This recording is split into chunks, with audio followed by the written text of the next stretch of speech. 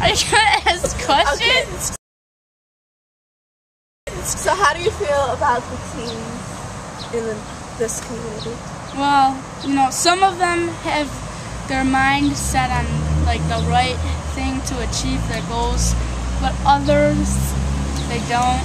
But I believe if they put their mind to it, then they'll be able to do it. We need more things because like there's nothing to do around here. There's nothing to do exactly. Like it's just empty. Well, like, everyone doesn't know about Babcock. Like some people like Babcock, where's that? And then you gotta like tell them. They go, oh, that's what that's called. And I'm like, yeah, that's Babcock. The neighborhood has its ups and its downs. Like sometimes you can't even go to the park without someone trying to start a fight.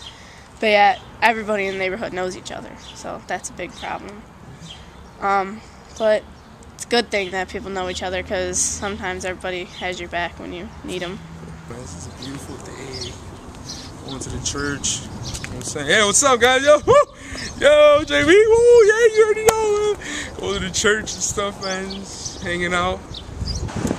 Alright, so pretty much the neighborhood ends at the top of the bridge.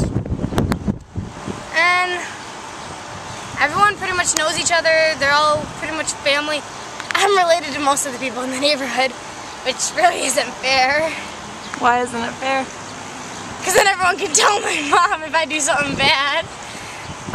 The neighborhood's pretty sectioned off by the thruway, some railroad tracks, a bridge, and there really isn't much here. There's the Boys and Girls Club, there's the Seneca Babcock Community Center, there's a group called Steps across the street, and then there's the church. And what the church does is we have an after-school program for K through 8th graders. We've got about 50 kids signed up through that.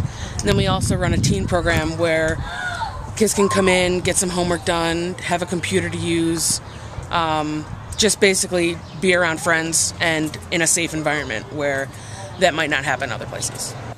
I'd like to encourage any adults that know teenagers or have teenagers that you need to change the way that you speak to your teenagers, because you can build them up and create in them passion to do good, but you can also bring them down, and if you crush them at that age, then it leads into their adult life. So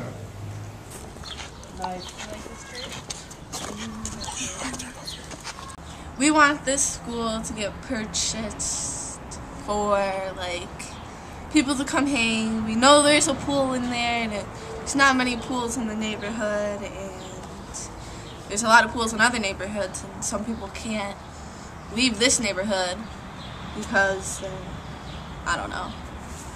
I don't Parents like this. are a little too overprotective. Yeah. And if it gets purchased, we could do a lot of cool things in there, like hang out, have like stuff going on, activities. What kind of activities would you want to have there? It's a bigger space, we could do more stuff.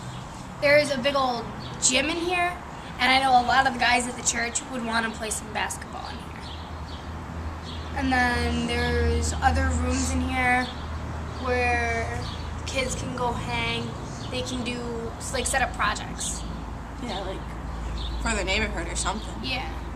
If they're involved with good activities, then that will make sure that they're not like being inside the house bored or like outside not doing anything, just sitting there bored and stuff. That's why. You working with the youth, how was that experience? It's great. I get to see kids every day who are happy to be here most of the time and appreciate what I'm doing for them. Yeah. Whether it's, rushing things downtown so they have a job for the summer, or picking them up at bus stations because they miss their buses from school. It's just a good time. I love working with you guys. So we're just doing a little small documentary just for you guys to see that we're doing it. We're impacting the group behind the scenes. Behind the scenes, you already know. No, but behind the scenes, we're doing it out here. We're impacting the neighborhood with our laughter, our charm, and our good looks. But We're about to do another one, so we'll keep you guys in touch. Follow us at Seneca Street. You already know. Shout outs to the camera crew team and everybody else. Thank you guys.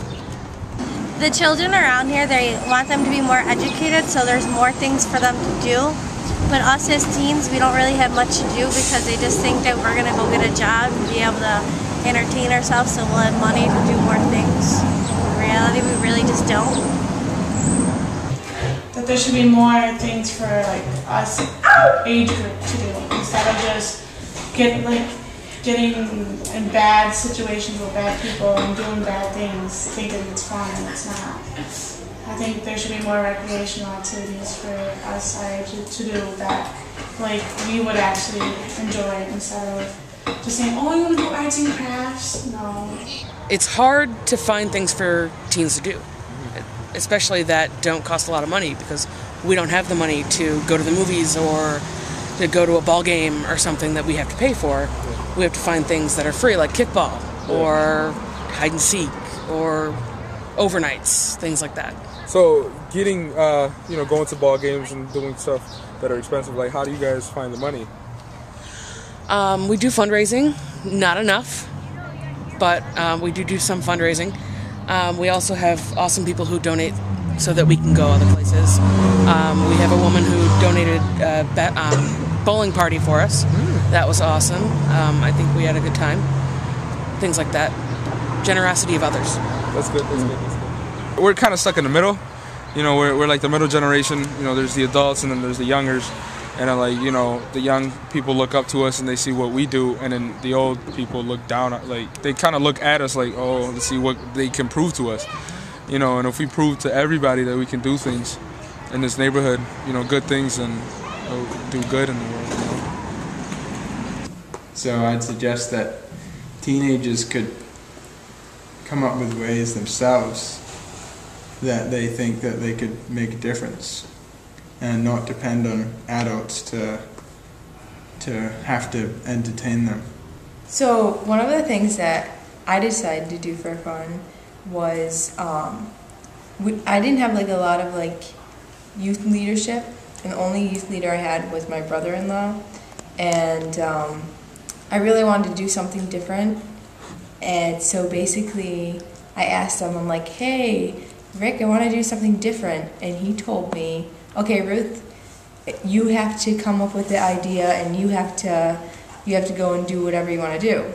So I came up with this idea to do a car wash on my birthday. I invited all of my friends.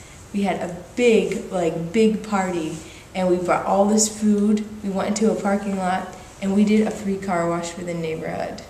It was the best time ever, and it became a tradition that every year on July 30th, and now they still do it without me, we give a free car washing clearance, and it's been 5 years. You like, being active and stuff?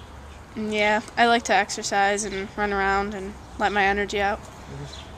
So does living in this neighborhood, does it affect anything in your life, like school-wise or anything?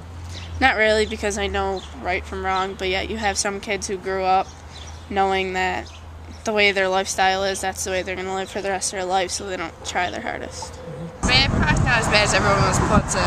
Everyone's like scumbags or at least drunks and all these weird people and all homeless people and all. It sounds like every other neighborhood. Well, at least in Buffalo, at least. Yeah, it's not the worst, but it's not the best of the best. Yeah, there's a lot people could change, but they need to put their minds to it and work together.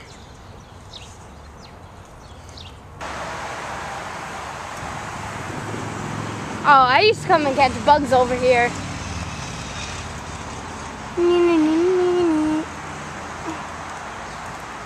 Amazing tree.